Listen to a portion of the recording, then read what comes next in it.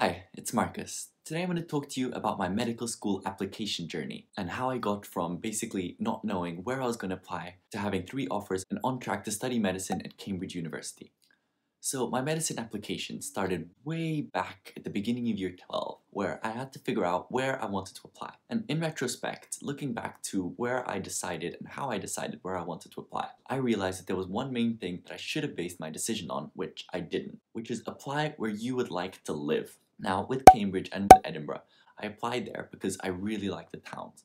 Cambridge, I knew I would love the atmosphere and the town itself, and Edinburgh, I had already been there on a holiday, so I knew sort of what it was like and that the whole feel of it would just suit me. However, with Imperial and King's, I applied there just because I didn't really know many of the other universities, and so I kind of already knew them, and I knew that they were prestigious, so I put them down. In retrospect, I realized that I shouldn't have applied there, since after going to London so many times for interviews, I know that I would not like to live there in the future. Now, this doesn't apply to everyone, and many people do love London, and that's fine. If that sort of living suits you, then apply there by all means. But my main tip is to apply where you would most like to live, because this is ultimately 6 years of your life. And if you don't go somewhere where you would enjoy being, then university is going to be much tougher than it has to be. So moving forward into the summer of 2019, between my first and second year of the IB, I did my UCAT. So I did my UCAT at the end of August, and I scored a total of 2,770 in the UCAT with an SJT of band 2, which is okay. I was happy with it. I was originally aiming for 2,800, so I wasn't too far off, which I was happy about. However, I do believe that I spent far too little time studying for the UCAT, and this leads me to my main tip about the UCAT, which is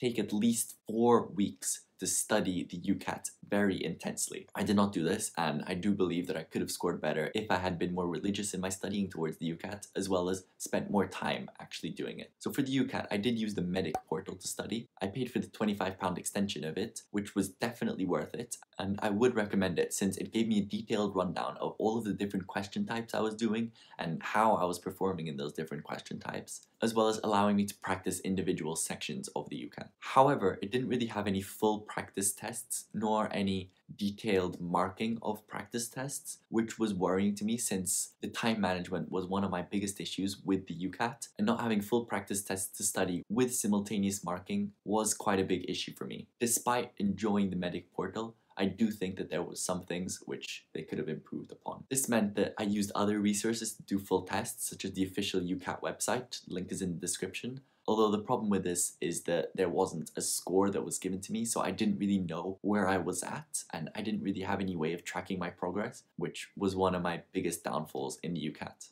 So moving on to the BMAT, I did the October session on the 31st of October for the BMAT, where I got 7.1, 6.3 and 4A on the BMAT. And the BMAT was much better than the UCAT, both in how I felt doing the exam, as well as the actual outcome of the scores. I feel like this is because I poured my heart and soul in studying for the BMAT, whereas I didn't really do that for the UCAT. My main tip for the BMAT is to track your progress. So the way I did this is I signed up for the Medify BMAT course, which I would totally recommend, since it really allowed me to track my progress throughout the course and focus on the specific question types which I really needed to improve, since it gave me a percentage of the questions that I got right for each of the different question types, which I found invaluable. I also made a spreadsheet of my progress to track the different full tests that I was doing, so I think I did pretty much all of the tests that were available on the Medify website, and I felt like this would really help me figure out where I was at and what I should be aiming for, as well as how to manage myself in the timed conditions of the exam and how to basically do the exam.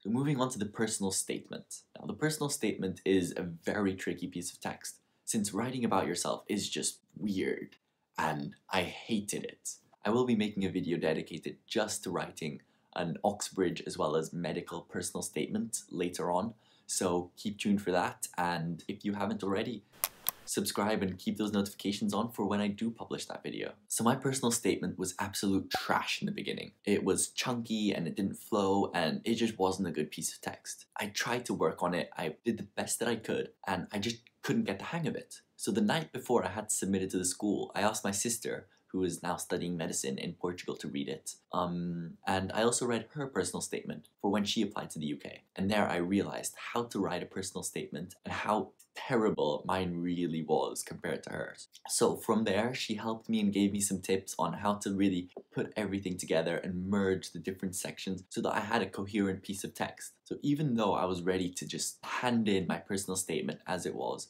I didn't, and I'm really grateful that I didn't. So this leads me on to my tip on the personal statement, which is do as many drafts as you need.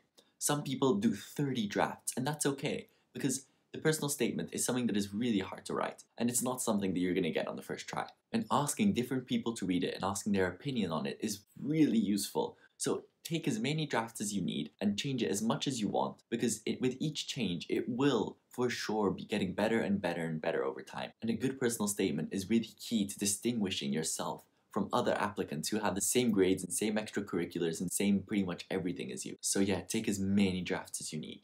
Further on in 2019, I got my first interview, which was for Cambridge, then I got King's and Edinburgh, and then finally I got Imperial. So my experience with the interviews was mixed, where Cambridge was highly stressful, although somewhat enjoyable, whereas King's and Edinburgh I felt super at ease and I actually really enjoyed those interviews. And then finally Imperial, I didn't like the interview. I felt that the MMI was far too short and didn't really allow me to go in depth about myself or about things that I wanted to talk about. I think the main reason that I succeeded in both the Cambridge as well as the King's and Edinburgh interview was that I was just myself and I tried to put across a genuine feel. I didn't go all stiff and formal, and I rather tried to act like a person rather than just a number applicant or a number on a paper. And so that's my main tip, just be yourself and prove to the examiner that you're a genuine, caring person that will make a difference in the lives of your patients and with the people that you're working with.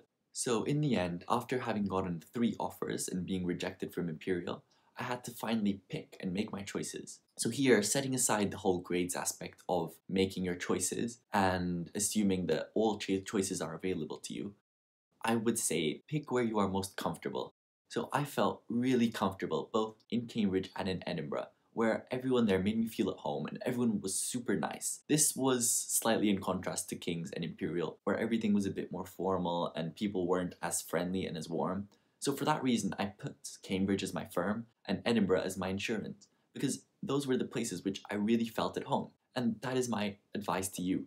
Pick where you feel most comfortable. I mean, obviously other factors come into it. For example, Cambridge and Edinburgh are both very research-oriented degrees, which does appeal to me. However, the main factor that comes into your decision of picking a university should be where you feel that you will enjoy it the most, because ultimately that is the most important thing.